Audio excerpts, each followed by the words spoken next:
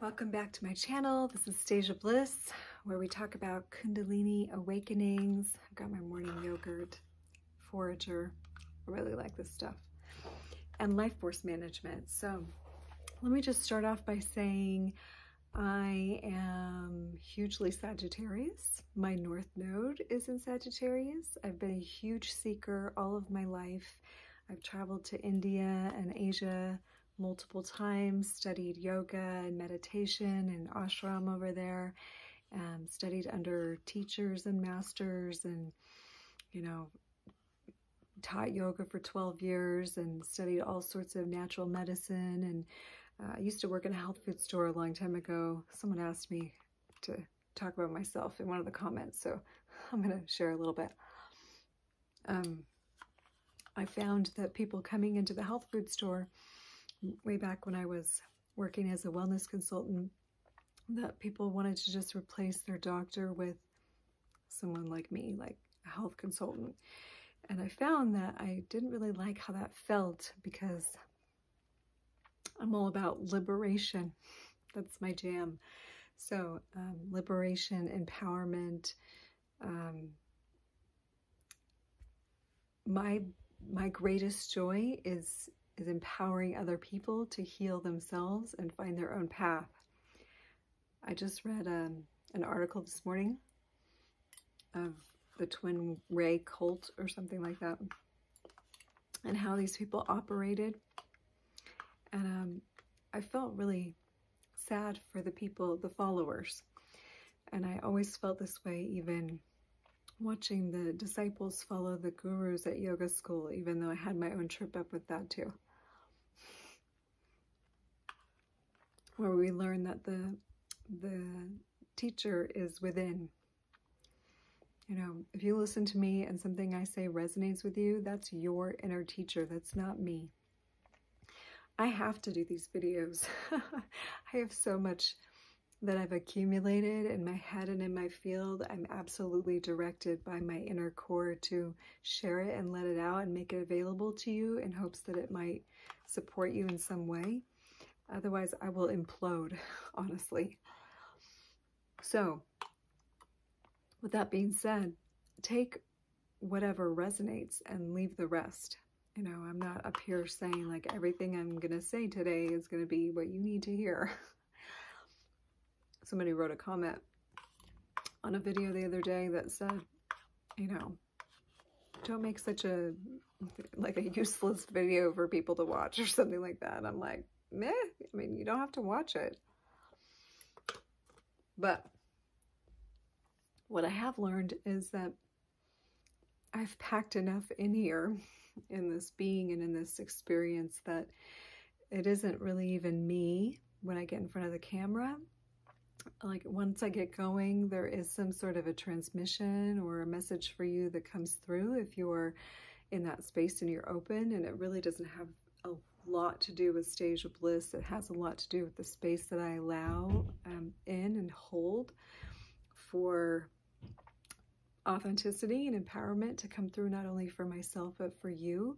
But this is about the journey of self-realization, right? The Kundalini awakening is a self-realization journey. So that was kind of a long preface intro, but I want to get into the topic today, which is Kundalini and the third chakra and digestive issues.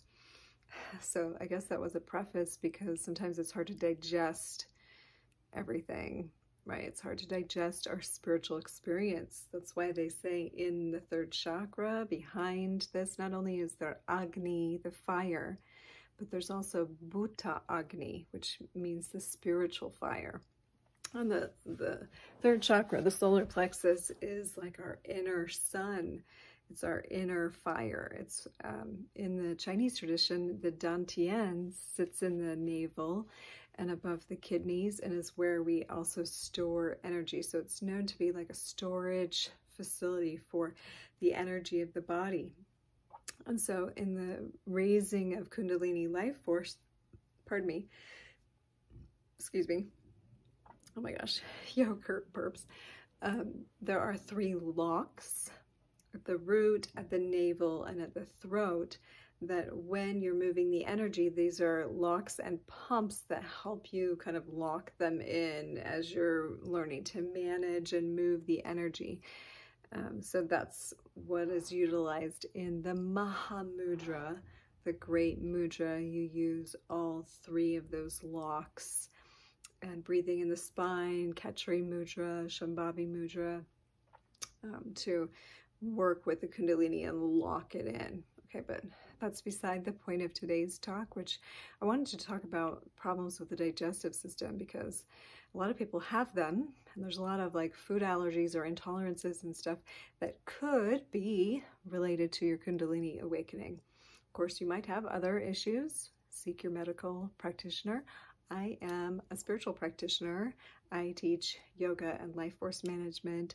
I also work in the energy body with your subconscious mind and patterning and so forth like that. And I can teach you how to do that if you work with me. That's kind of the point. I don't really want to do it all for you. I would love for you to find what I found also, which is, hey, I can do these things on myself and it helps move blocks. And hey, if I'm feeling like digestive stuff, a lot of that might just be I'm not digesting what I'm learning. I'm not able to integrate what I'm learning. So this is a big thing. We can learn, but we have to integrate it. In other words, we have to embody it. We have to put it in the physical and act it.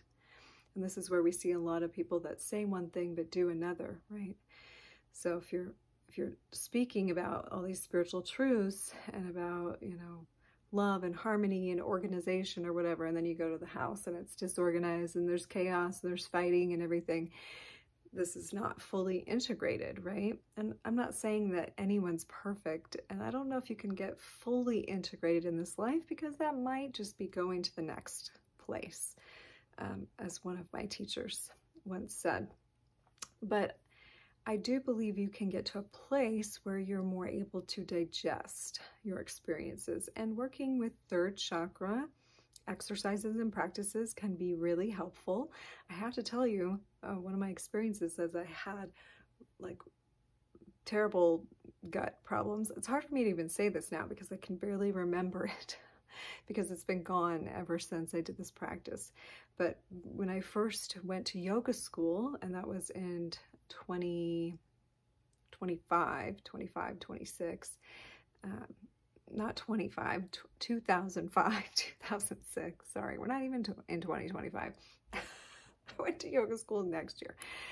I have like a red eye today. I did not sleep very early last night. I stayed up too late. Got up to take my boy to school. Then I went to this relaxation center this morning, which I just got this membership to try, and they have all these like med beds and stuff, red light therapy and infrared and this lymph machine and stuff.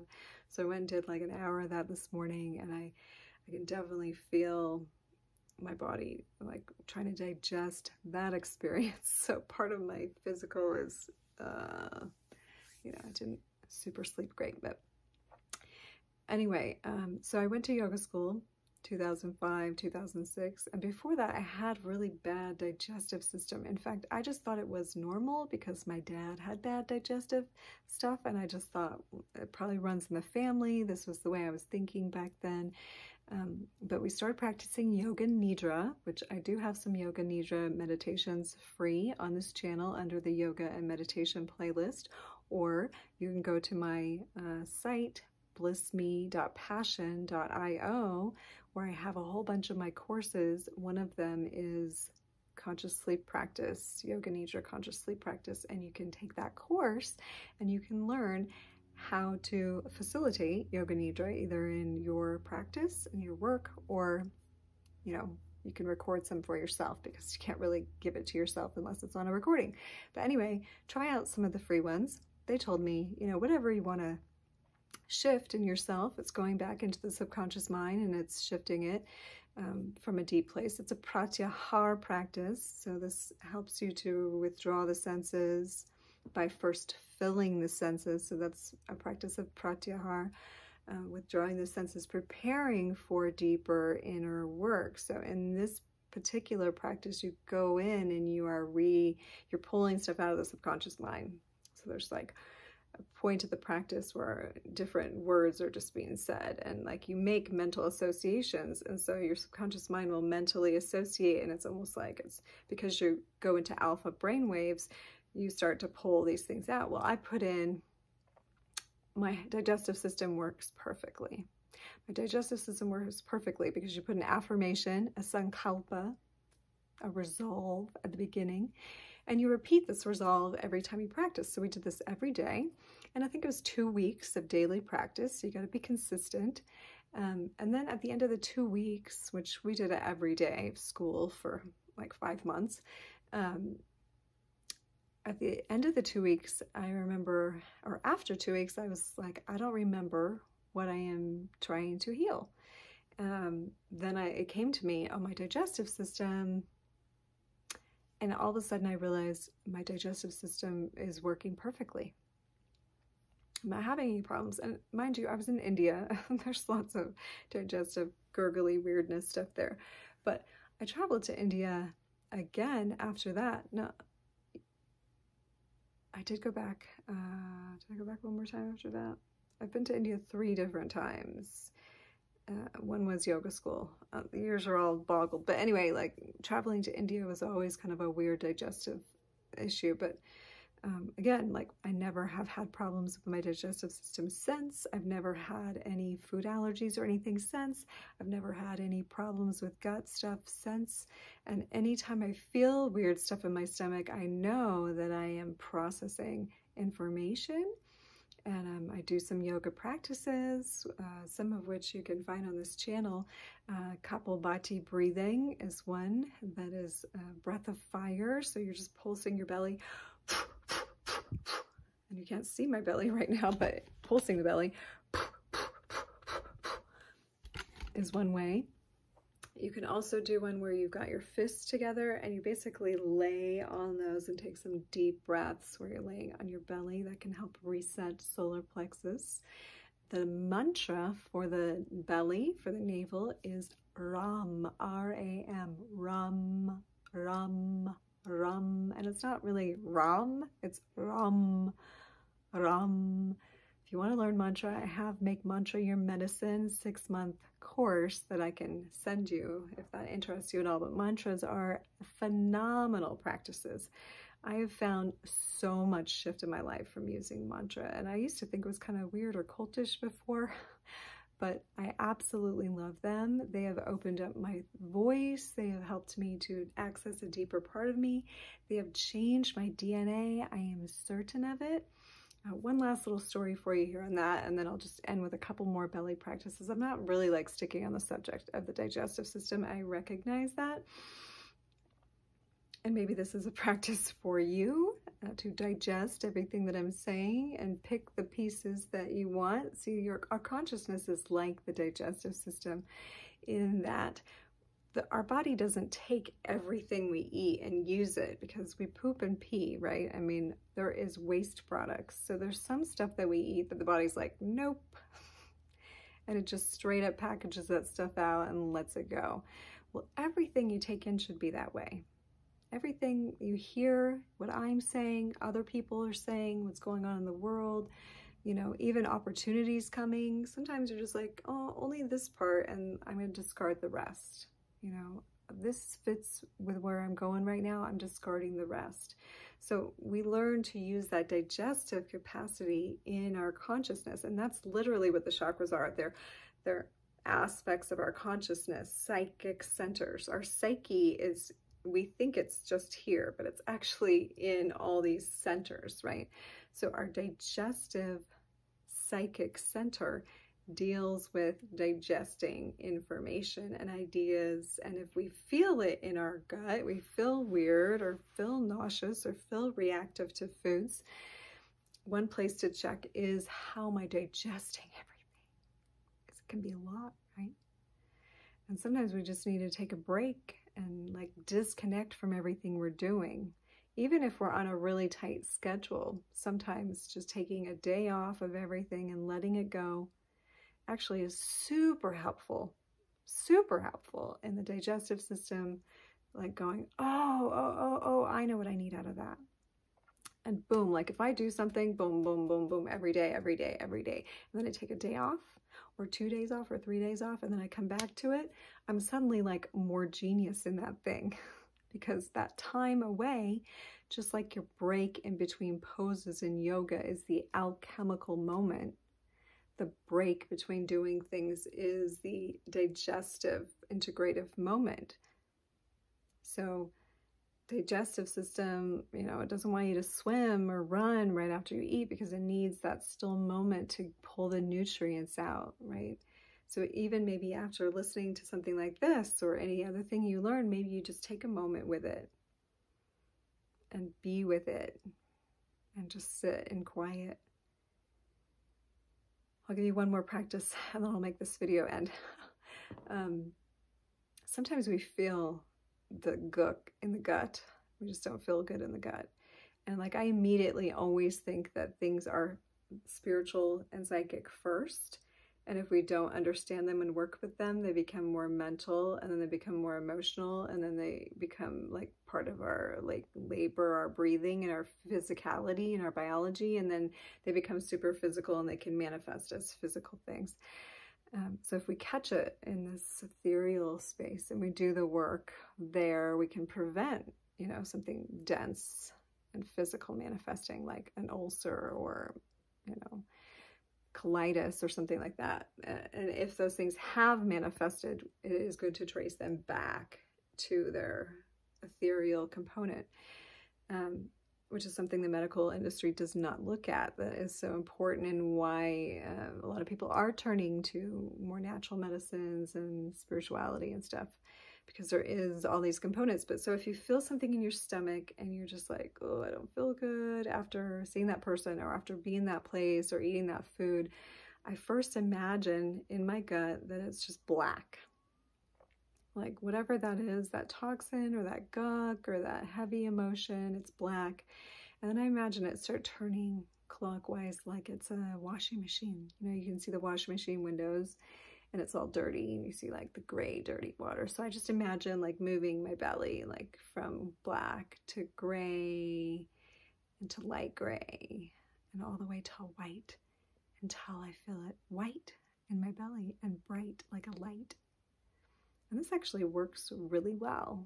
And I do this often. And this was something one of my teachers taught me, Almeen. She used to talk about moving psychic energy through the belly. Really cool practice. Try it, see if it works for you.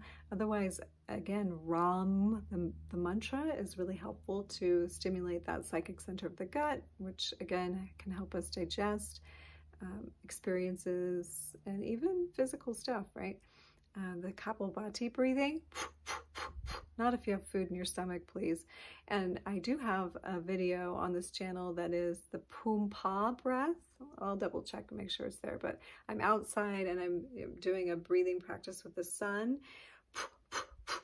It's a heavy breathing practice. And then you do this and you spit all the air out and then you massage your belly. Really awesome practice too for gut stuff. So strong that they've even found it can kill parasites. Really cool. So anyway, that was a couple more practices. I guess I'm just reviewing. And then Yoga Nidra also, which is a passive practice, but can work with some of the subconscious entanglements around that. But even just knowing that maybe my stomachs or my like digestive problems might have to do with me not digesting all my experiences right, that alone is an empowering thought, yeah? That's using Tantra in our life. That's liberating our mind to a new idea about something. That's my favorite thing. Like when we can get a new idea about something, that changes the whole thing and our response to it. Thank you for being here so much. I really appreciate you. I love you so much. I I appreciate your feedback. Thank you so much for any comments that you leave, positive or critical. I love it all. It helps me to offer a better service to you here. And if there's anything I can do for you individually, I do leave my website and my email below. You know, I do sessions. If you want to just meet me and do a reading by donation, those are always fun. I pull out the runes and I pull out the I Ching and the tarot and the oracle cards, and we just have a chitty chat and see what the universe has got in store. And you know, if you don't buy into it or whatever, it's fine, you know, like but I do bring up some of the other things that I do. So if you want to just see how I work, that's a really fun way to get to know me and me get to know you. And I love that, because this way I'm only just talking at you and to you and trying to feel you through the screen. Okay, I will see you tomorrow, and much love to you, and namaste.